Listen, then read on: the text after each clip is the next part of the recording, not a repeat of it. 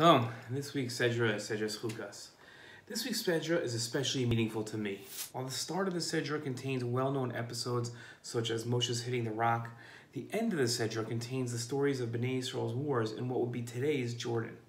These psukim are meaningful to me because from my study, I can see the mountains where the battles were fought. After fighting Sichon, the psukim record the following episode.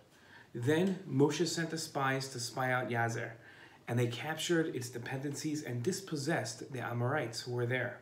They marched on and went up the road to Bashan, and King Og of Bashan, with all his people, came out to Edrei to engage them in battle.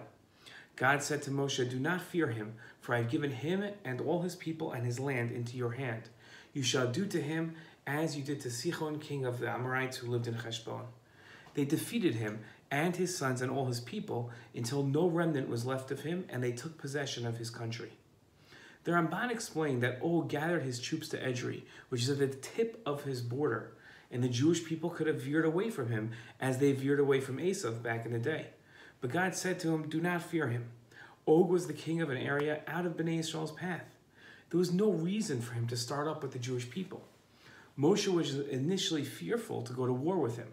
Our scholars explained Moshe's initial fear. In his commentary, Rashi explained that God said not to fear Og because Moshe feared fighting Og because the merit of Avram, who Og had been associated, would be an advocate for Og. King Og had escaped from Rephaim, whom Chedorlaomer and his allies had defeated in Ashtaroth Karnaim in the battle of the 4 and 5 kings. He had informed Avram that Lot had been taken captive. The Chizkuni, normally a defender of Rashi's teachings, objected to this comment of Rashi's. The Chizkuni wrote, "Rashi's explanation seems highly unlikely, as Rashi himself explains elsewhere that Og was far from having noble intentions. Og wished Avram dead, so that he could go ahead and marry Sarah. We therefore must look for a different reason why Moshe would have feared Og. Moshe was concerned that if Og had survived so long, at that point 400 to 500 years, God had a mission in mind that Og must fulfill, and maybe that mission has not been fulfilled. Only after God had set Moshe's mind at ease did Moshe cease worrying about the outcome of the military encounter that was imminent. It was only after God reassured him that his mind was set to rest about the imminent military encounter involving such a giant." The incident Rashi and the Chizkuni were referring to was recorded in Sefer Bereshis. They also took Lot, the son of Avram's brother, the pasuk says, and his possessions, and departed, for he had settled in Sodom. A fugitive brought the news to Avram, the Hebrew, who was dwelling with Mamre, the Amorite, kinsman of Eshcol and Aner, these being Avram's allies.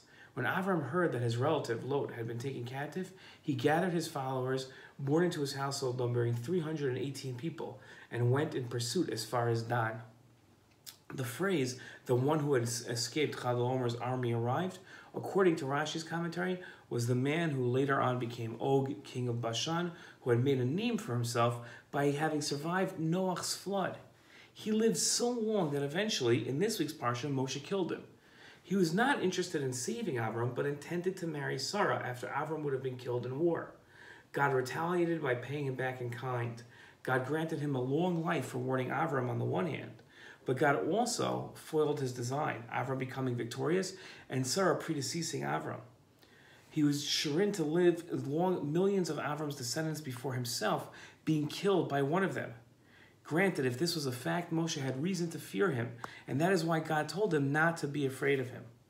The battle of Og against Moshe and the Jewish people is so meaningful to me because of its message. King Og was an antisemite who schemed to kill Avram. God foiled his plans and punished Og in a most torturous manner. God didn't kill him in a painful way, but rather he made him live hundreds of years and watch as Avram's descendants survived and thrived. Right at his best, King Og was defeated and killed by the very Jews he tried to stop at their seminal moment. Although I'm not one to decipher God's plans, I feel that thousands of years later, the Jewish people's enemies are again forced to watch as we succeed. This is what I see from my porch and my study, from the battlefields of Og and Moshe to the success of the Jewish people today. Shabbat Shalom.